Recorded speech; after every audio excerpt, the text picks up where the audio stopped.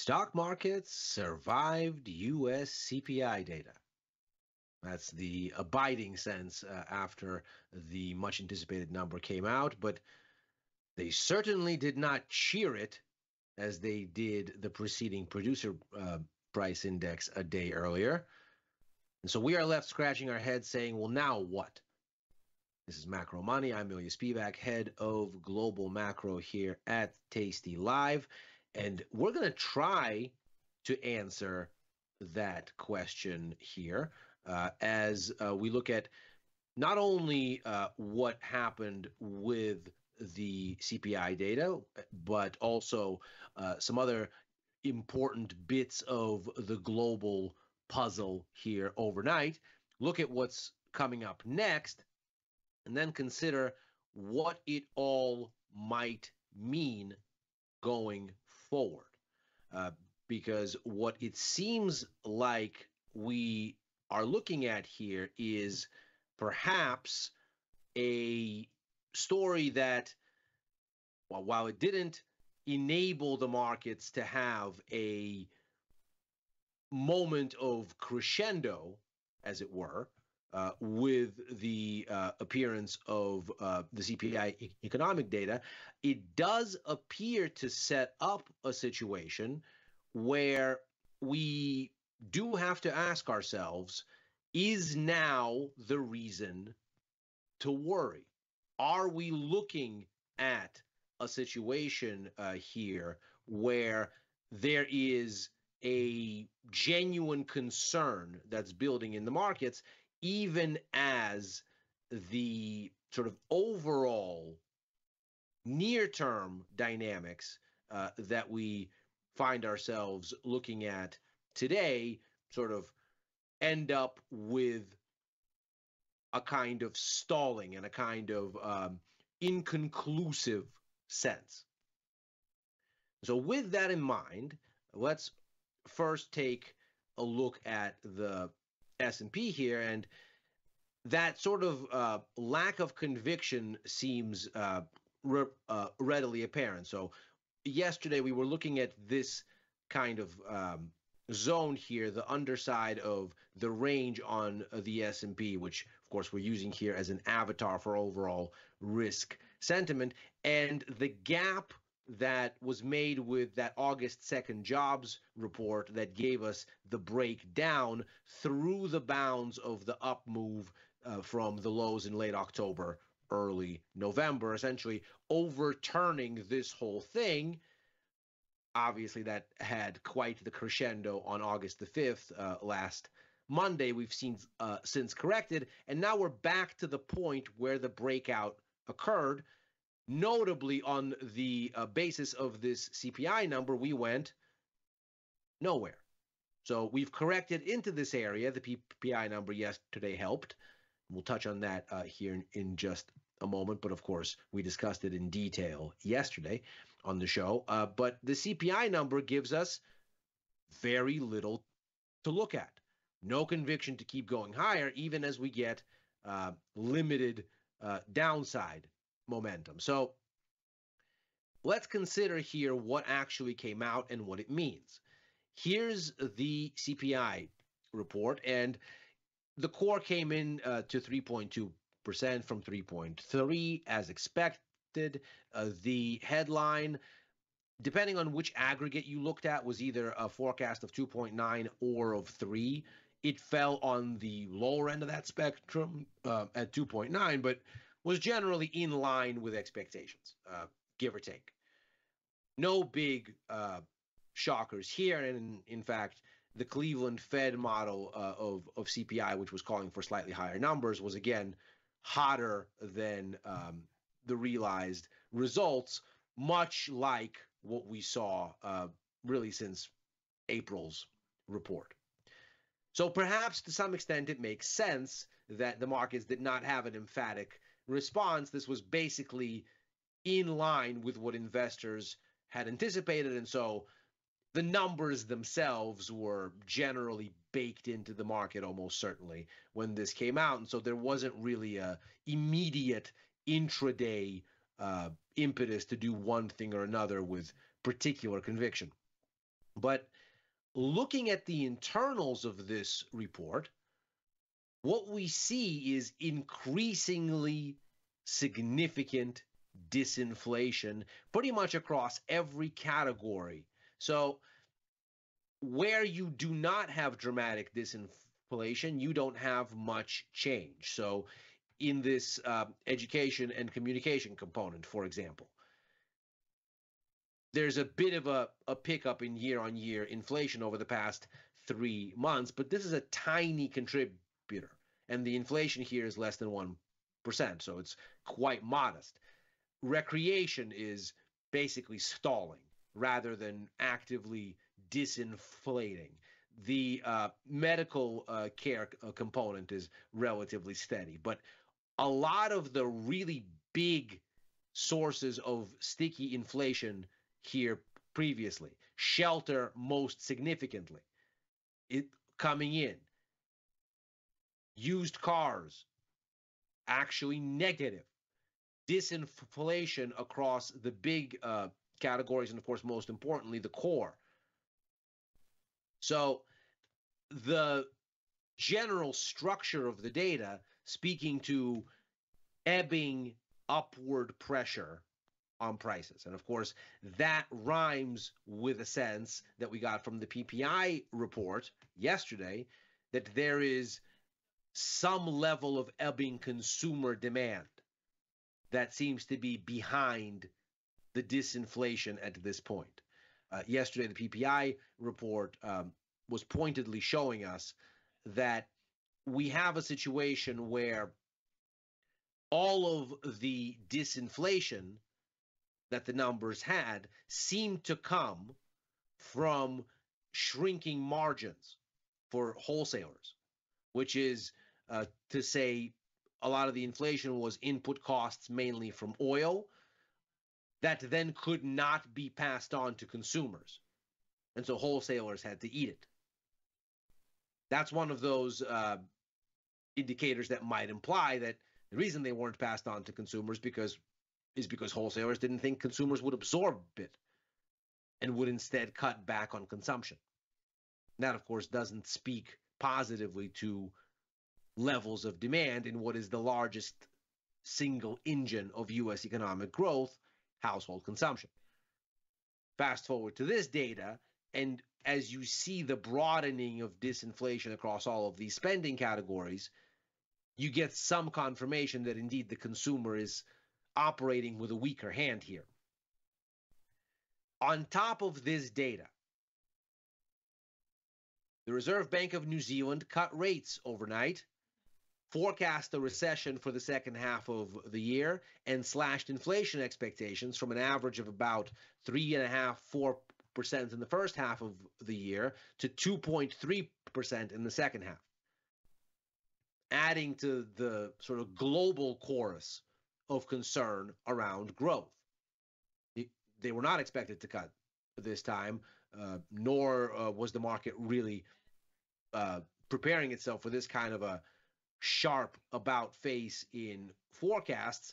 And so the New Zealand dollar fell by close to 1%.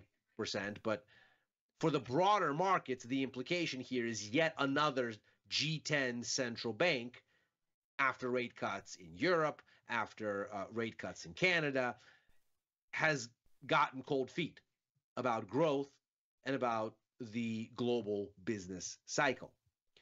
It was a similar story with UK CPI data. You'll notice here an interesting disparity. The headline inflation rate right here actually falling month over month. The year-on-year number coming up a bit from 2%, less so than expected.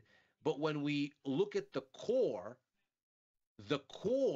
actually moves lower from 3.5 to 3.3%.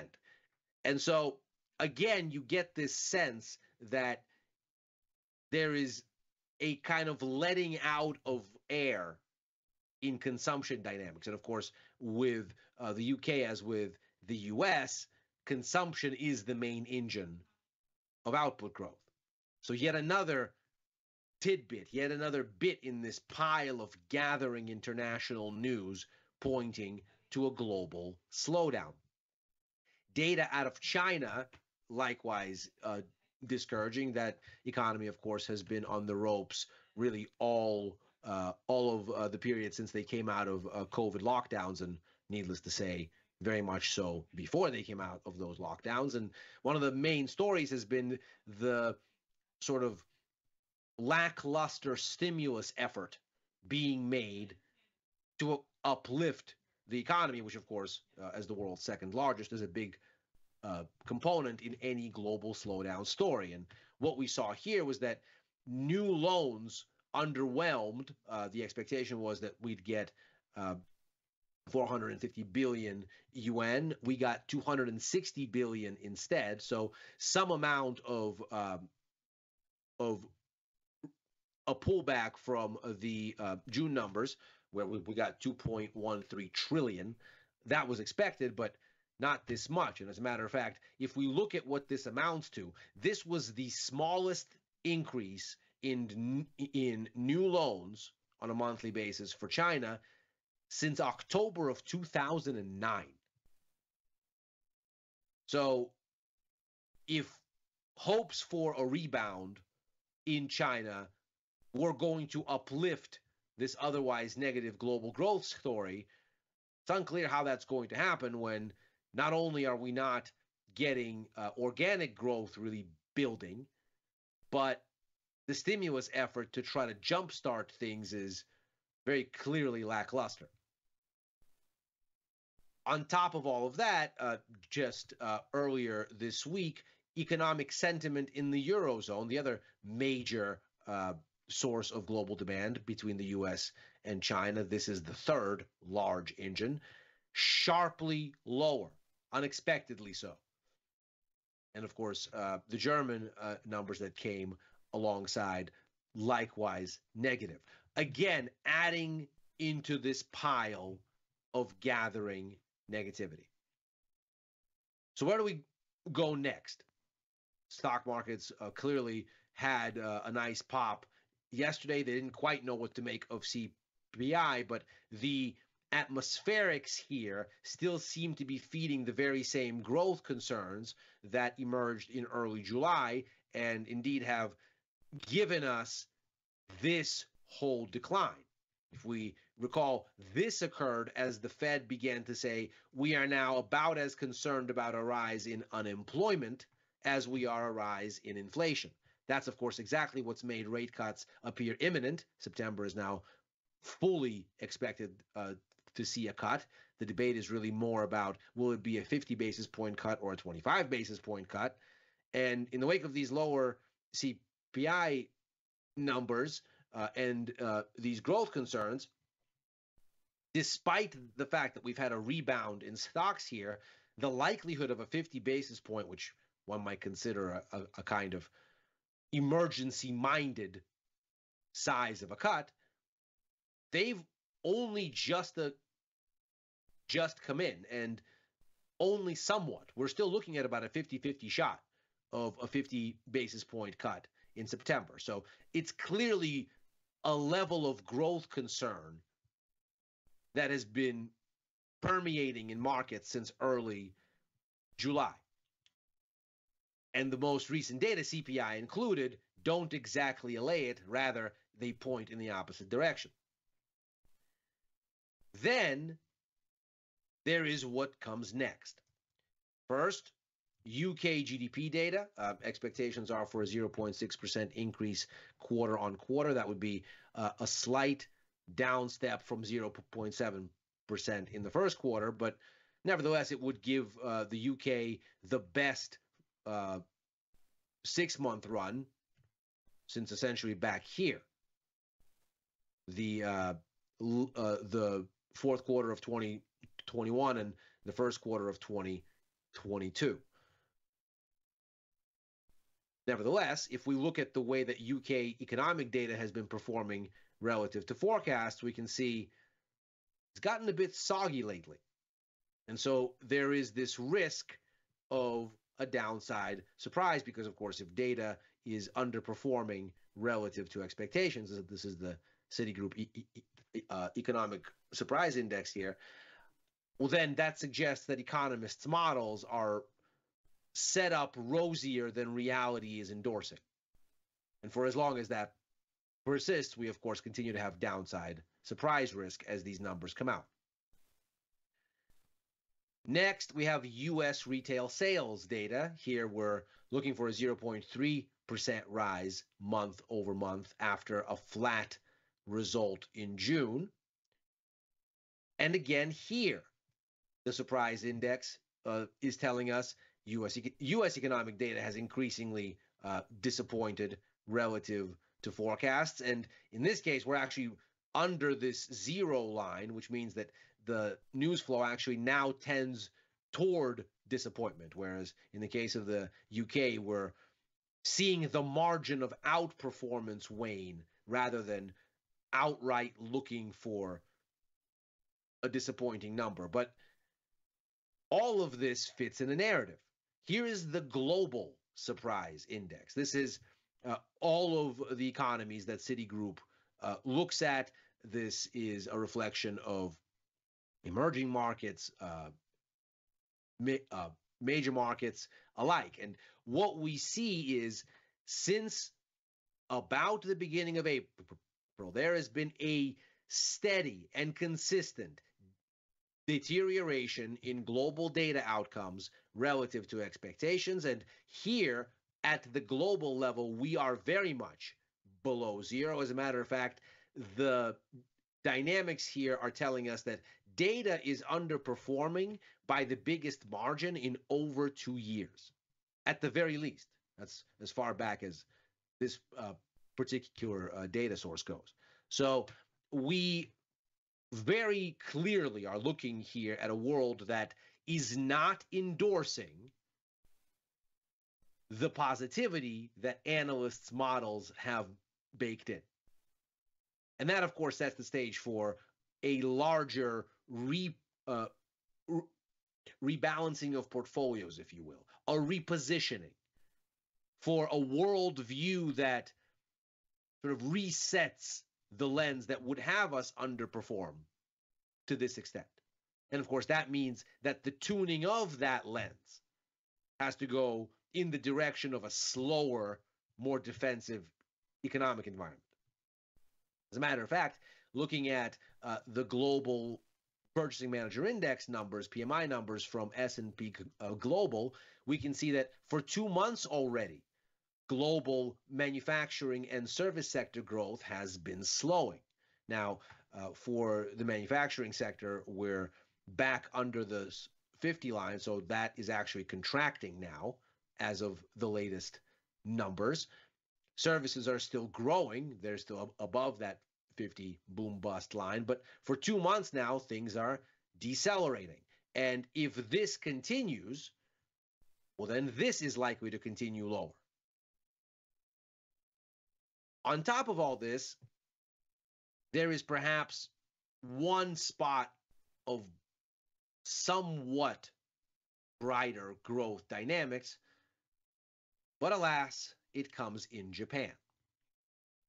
We are also going to get second quarter Japanese GDP numbers here, and they are expected to give us a bit of an increase, a rise to 2.1% annualized growth from a contraction of 1.8% in the prior month. Now, this is very much within sort of the range of normal for the oscillation in the annualized growth rate for post-pandemic Japan. But if this in fact registers as anything that's somewhat positive, even if this too falls into the sort of global dynamic of disappointing outcomes, although Japan has kind of bucked that dynamic recently. If this does tend to come out relatively positive, and we should note there is a bit of positive seasonality to the second quarter in Japan. That's the start of the Japanese fiscal year on April the 1st, and there's some level of seasonality to new outlays being allocated in the second quarter, and so that can be a bit of a upside bias on that 3-month period GDP number. So there is a bit of a grain of salt in overinterpreting any kind of strength. It could be a seasonal thing that then fades. But nevertheless, the Bank of Japan is the only central bank that's not cutting and is in fact looking to hike. We got news overnight that Japanese Prime Minister Fumio Kishida will not seek re-election, and he's been much more dovish than the Bank of Japan and sort of fighting this idea that they need to normalize interest rates to some sort of a higher level, that he won't seek re-election. Seems to have paved the way for friendlier leadership going forward, where whoever is next is more so of the BOJ view that raising rates to boost the yen and thereby to boost purchasing power of imported, mainly food and energy, but of course all things, for Japanese consumers should be what the central bank is doing and should be a policy objective more widely. So if that's the case, well, then we are back into a story, much as we were on Monday last week, when so much focus fell on Japan as its markets were reeling from soft U.S. economic data, to say, well, if there's a global slowdown everywhere and already a level of impetus to sell risky assets, including those funded by borrowing cheaply in the yen, the carry strategy that all of a sudden everybody is discussing far and wide after last Friday's and Monday's fireworks, I should say, last Monday and the preceding Friday, the impetus for all of that. Now that everybody's looking at it, we get a relatively strong Japanese GDP number that then says the Bank of Japan is going to have clearance to keep raising rates and encourage the unwinding of carry at the same time that you get these growth concerns, maybe with a miss on UK GDP, maybe with a miss on US retail sales, and suddenly Monday's dynamic comes back into the fore. We have growth concerns initiating lower risky assets, initiating selling, including of bets that are funded in the yen, at the same time that Japan's own central bank is adding to the amplifying effect and saying, we're going to be able to raise rates more and have the clearance to do it, which then becomes a liquidation that runs the risk of feeding on itself, much like Monday's episode last week did. And so the overall story here seems increasingly raising a red flag about what happens at this juncture next. Where if you hold here now in the wake of CPI and over the coming day or two you roll back lower, what you might be looking at is not so much a digestion or a pullback, but the resumption of a down move from early July, which perhaps then marks the next leg in what is a downtrend that's just getting started. And that is macro money for today. As ever, we are here every Monday through Thursday, right after Overtime, a show that I co-host with Chris Vecchio and Dylan Radigan, looking at the Wall Street close. I am on with Victor Jones on Wednesdays for the price of truth. I am on with Chris again for Futures Power Hour on Fridays, on with Victor and Tom for First Call on Sundays, writing for the news and insights portion of tastylive.com, and opining sporadically on the platform formerly known as Twitter at Ilya Spivak. Thanks very much for watching. Macro Money's back tomorrow.